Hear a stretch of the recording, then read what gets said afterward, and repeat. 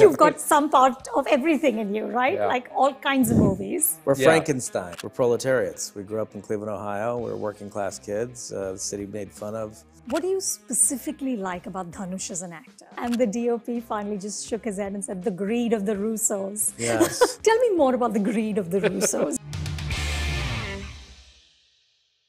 Joe and Anthony, so lovely to have you on Film Companion. Thank you.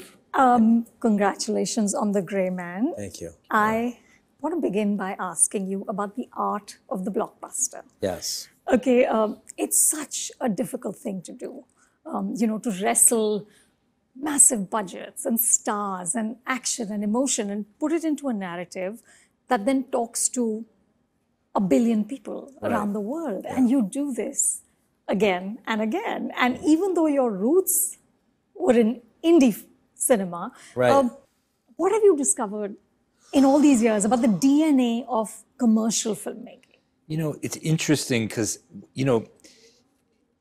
part of the reason, our process to understand like what to put out there in a movie really comes from a process of Joe and I looking inside ourselves.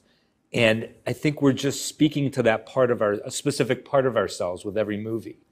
In our indie phase, we could speak to a part of ourselves that's a little more mischievous and sort of contrary and indulgent. Indulgent, yeah, exactly. Whereas like when we're making cinema that we want to reach a wide audience because that's the design of the narrative and the production, we're speaking to the part of ourselves that like wants a movie, on that level. Wants to be entertained, wants to have fun, wants spectacle, wants, what are the moments that we want out of that kind of story? And, we say it ad nauseum, but the way that we access who we are as filmmakers was based on who we were as film fans growing up. And so we loved the French New Wave. We loved Star Wars. We loved anime. We loved Dobie Gillis. We like go down the list of pop culture,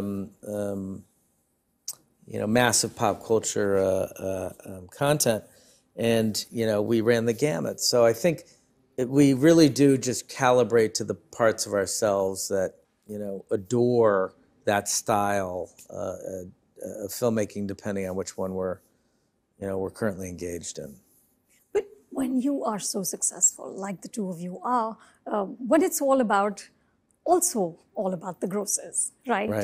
Not with The Grey Man. It's an important part of it. It's called the film business. It is called the film right? business. It's a very expensive movie. It needs a return on the investment. Absolutely. But how do you, as artists, disconnect from that pressure of having to deliver that? Well, the way we understand it as artists is, look, we have a variety of tools that we can use to make a movie. Sometimes those tools are simple tools, and we can have fun with those tools. Sometimes the tools are very elaborate. Now, when you're making a movie like The Grey Man, like a blockbuster that, as you describe it, you're using an expensive set of tools. Like movies take money to make, right? And you can make money. You can make movies for whatever dollar amount you want. But if you're going to say, hey, let's go to work and use these really expensive tools to try to create a version of cinema that has a level of scope and energy that is only achievable through these tools, then we know right from the beginning, okay, this is an expensive movie. In order to make an expensive movie, it has to reach a wide audience. So that's when we start to speak to that part of ourselves that's like, oh, okay, we need to be able to walk in the movie theater and have a great time, be excited, be thrilled, be surprised, and be really entertained. And like that's the mode we need to go into on this movie if we're going to use that expensive set of tools. If we're going to use like a more modest set of tools, then we can speak to different parts of ourselves. We can be more indulgent. We can be more obscure. But that's so fabulous because you're all of it. Yeah. Okay. You've got some part of everything in you, right? Yeah. Like all kinds of movies. We're Frankenstein in a lot of ways. I mean, it was the diverse, eccentric influences growing up. We're not like prejudicial towards, we never really used artistry as like a way to define how we responded to things. You're not snobs about We're it. not snobs at all. Yeah. We can't stand snobs, frankly. It's sort of a distasteful component of cinema, you know? So it really, for us, like we're proletariats. We grew up in Cleveland, Ohio. We're working class kids. The city made fun of. It was made fun of while we were growing up relentlessly. And so we just don't, I don't know, we've never associated or felt like, you know, it was, you know, criticism was at all interesting to us in any way, you know. And so, you know, we're more engaged in the act of doing, and we're more engaged by inclusion than we are by exclusion. And I would argue that, you know, that there's a precociousness, a toxic precociousness sometimes around cinema that is exclusionary. It tries to have some sort of intellectual barrier to it. We're highly resistant to that, and prefer to make movies that work in the U.S. and Germany and India and China and Japan, and you know that's inclusion. Yeah. That is community. We want to bind people together through stories rather than to like create a niche that, you know, hey, you're either in this club because you can understand what we're trying to accomplish here, or go over there with the, you know, with the plebes. It's just sort of the distasteful aspect of it. And you know what's interesting is that it feels like everything is like there's an extremist element to everything now. Yeah. You know, and there's almost this sort of incel level of insanity to like film culture on the internet. It's gone nuts. And it's sad. Again, because I think, you know, it's a way for people to try to define themselves against others. Yeah. Where I think we should be trying to embrace each other rather than trying to highlight, you know, our differences. Well, you like that, so you can't, you know. Right, judging people by you're that. not as valuable as I am. Right. Because I can appreciate this. Yeah. And I don't know, it's just it's an unfortunate aspect of the world at the moment. Tell me, what do you specifically like about Dhanush as an actor, and how hard was it to write him in? Yeah. Well, yeah. So Dhanush has an immense amount of screen presence, and you see it in his energy. Like he has a calmness to him, a focus to him, and a simplicity to him that allows him to ground himself in like what's most essential in any given moment. And that really has a powerful effect on screen. It's almost like he's this kind of force that like everything starts to revolve around, you know, because he is so centered, you know. So that's something. He's a very still performer. Yeah, he can move between. His movements are so precise. Yeah. I think that's what, you know, why your eye is so attracted to him, because everything else moving on frame, he is extremely still. That spiritually still. Yeah. And I think that's what that was something we appreciated about him as a performer prior to working with him.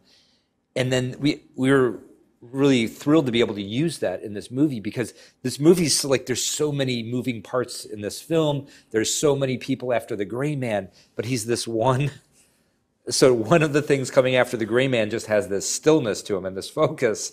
And you could sort of get this feeling like, oh yeah, that's actually gonna get it, you know, because of that quality. So anyway, it's always exciting when you can sort of figure out how to use the qualities of an actor that you most love in a character and in a film. And I feel like we were able to do that on this. Speaking of things coming after the gray man, the action sequences are just staggering, especially that one in Prague. Yeah. I kept thinking, okay, they're not going to be able to top this. And then it keeps going. And then something else happens that just takes it up another notch.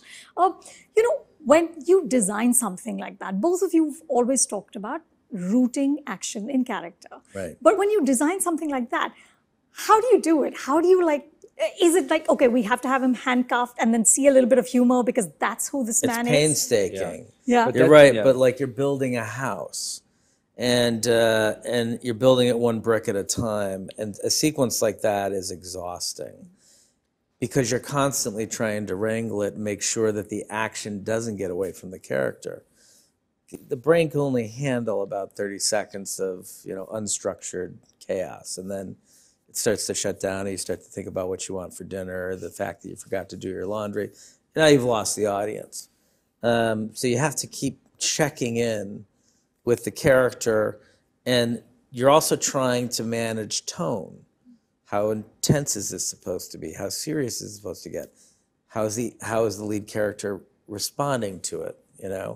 And it's tricky because that is a sequence. This is an edgier action film where, these mercenaries are shooting up a city and they're killing police officers. And, how is the gray man reacting to that? He has a moral code. There's moments of Ryan wincing as they're shooting up police cars. And so you're tracking a lot of things throughout that sequence. It's about as hard as it gets, I think. Yeah. It's made up of so many small shots. But for you to put your finger on that sequence is sort of along the lines of designing around character. I mean, that sequence is a perfect example of it in the sense that certainly it's large, so it draws attention because of the scope of the sequence. But it's also really powerful on a character level because we've been introduced to this character of the gray man in the film. He's a character that lives in the shadows. He's a character that people don't know about. He has no records, etc. He's this very unknowable, ghost-like figure. All of a sudden, this sequence begins by him being handcuffed to a bench in a busy city square in Prague where the police are looking at him. There's teams of assassins looking at him. There's people on the other side of the world through surveillance equipment looking at him. He's the gray man, all eyes are on the gray man. And that's the inversion of like what his process has been. And, so in many ways, it's his biggest test on an action level. Yeah.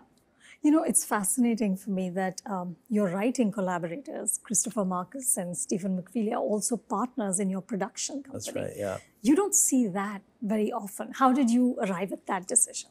It was our working relationship with Markus and McFeely through the 4 films we made together in the Marvel Cinematic Universe. Joe and I have a very collaborative process. Simply the fact that we work as a team speaks to that. And they also work as a team. And then the 4 of us were just able to really have a very successful collaboration on those movies. We work with them differently than you would imagine. Normally writers and directors collaborate. We spend a lot of time on the script phase, working intensely with them in a room together, talking through the story month after month in a room. But then as we move into our directing phase, we also stay in very close contact with them about how the movie's evolving on a creative level, and they have a lot of input all the way through production. So it's just, it came from that experience that we had making those Marvel movies. We just thought, we love telling stories like this. Let's form our own company where we can continue to explore long-form narratives and narrative universes together. And The Gray Man is sort of the first example of that.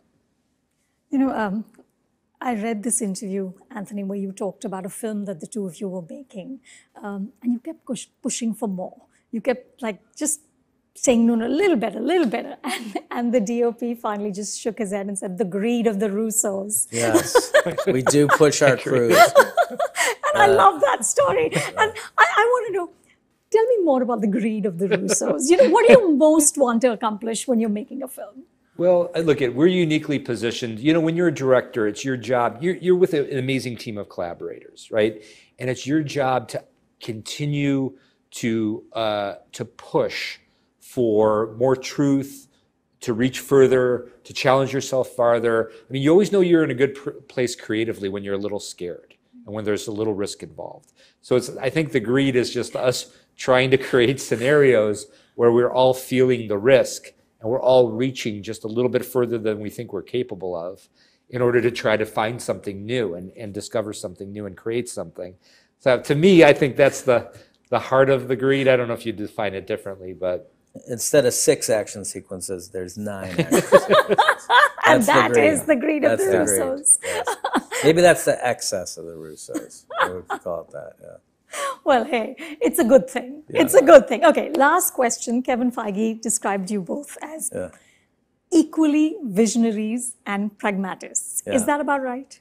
I think it's That's pretty accurate. cool, I mean, yeah. I think that's what I was talking a little bit about earlier, right? Is that we have a level of pragmatism to us about, I don't know, it's urbane, I guess. It's sort of this notion that, like, maybe we're existentialists. I don't know, that, like, there's no point in, like, being too precious about anything, because I don't know if you saw the images from the Webb telescope, but, Yeah. we're amoebas, against the scale of the universe. So that's where the pragmatic side of us comes in. And it's very, and it informs the way that we work. We're efficient, we're practical. We try to be as nice as possible to everyone involved. There's no stress. We're not so driven that, we're gonna push our crews to the brink of breaking. So that's the pragmatic side of us, is like, okay, what can we accomplish realistically and humanely? And then I guess the visionary side of us is really just, I don't know how to describe that best. Maybe you know how to describe it better, but it's really, it's ambition, I think. Yeah. And maybe there's a scale to it. But, like, we like things that feel familiar, that have strange elements squished into them, right? So the Gray Man is a very familiar territory, but it's got a very modern hero who doesn't want to be a spy. He's completely unglamorous, right? Rejects, the idea of being a spy, reacting against a corrupt patriarchy, the traditional agency that's, like the MI6, the CIA, is completely corrupt. So we're just twisting things slightly. Strong female lead, there's zero romantic relationship. So it's just, Dhanush, diversity. We're just doing things, we're just calibrating things in a way that, still keep it accessible, still allow you to grab onto that comfort food of genre, but just twist it enough that, it has a more modern connection to the audience. And I think maybe that's the vision. That's how we marry our pragmatism to the vision. That's probably the best way I can describe it. Yeah. I think that's it. Well, it sounds wonderful, and you're doing a great job. So Thank you. Thank you. Thank you so much. I appreciate it. There's amazing questions. Yeah. Thank you.